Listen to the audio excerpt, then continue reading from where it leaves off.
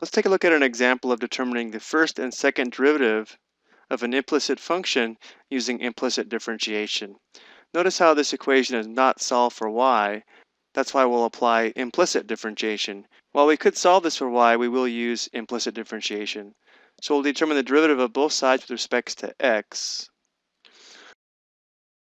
So from this we can determine the first derivative.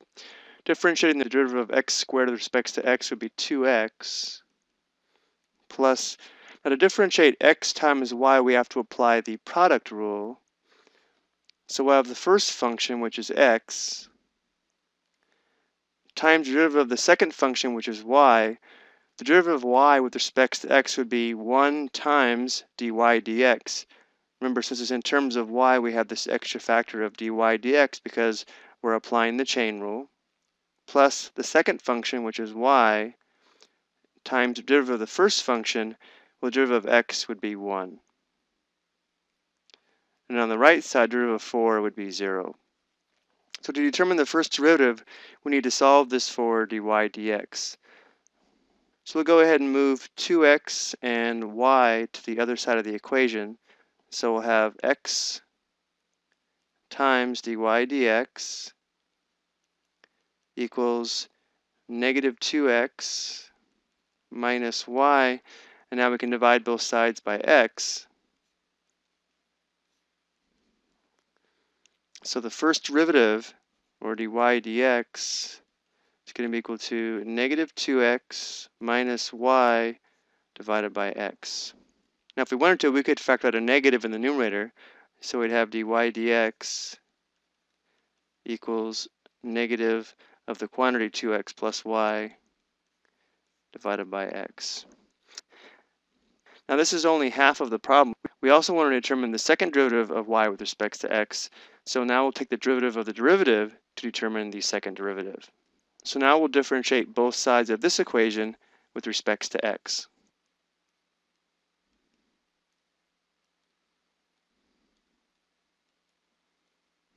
And since we'll have to apply the quotient rule here, I'm going to go ahead and use this form of the first derivative. So the numerator is negative 2x minus y divided by x. So the derivative of the derivative with respect to x would be our second derivative, d squared y all over dx squared equals, and here's where we'll have to apply the quotient rule.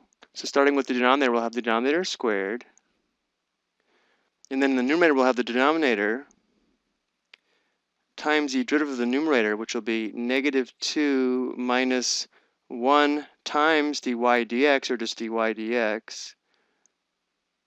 Remember, because we're taking the derivative with respect to x, and this term has a y, minus the numerator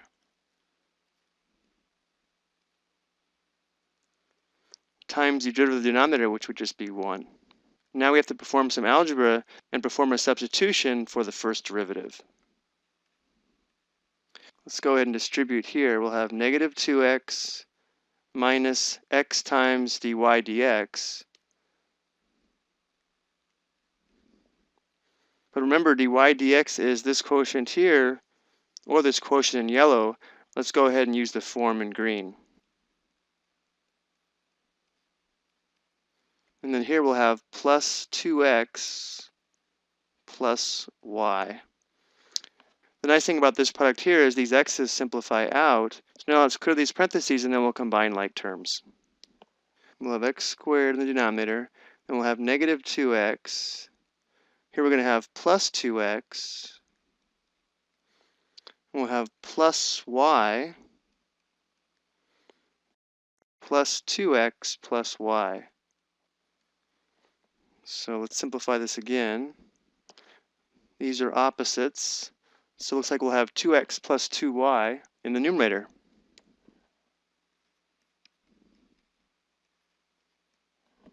Now this would be our second derivative, but a lot of times you will see this expressed in a different form.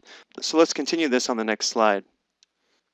Let's go ahead and factor the numerator, factor out the 2. So again, this is our second derivative, but what you'll notice is if we multiply both the numerator and denominator by x, we would have the second derivative equal to 2 times the quantity x squared plus xy all over x cubed. And the reason why you might see this done is, notice that x squared plus xy is part of the original equation.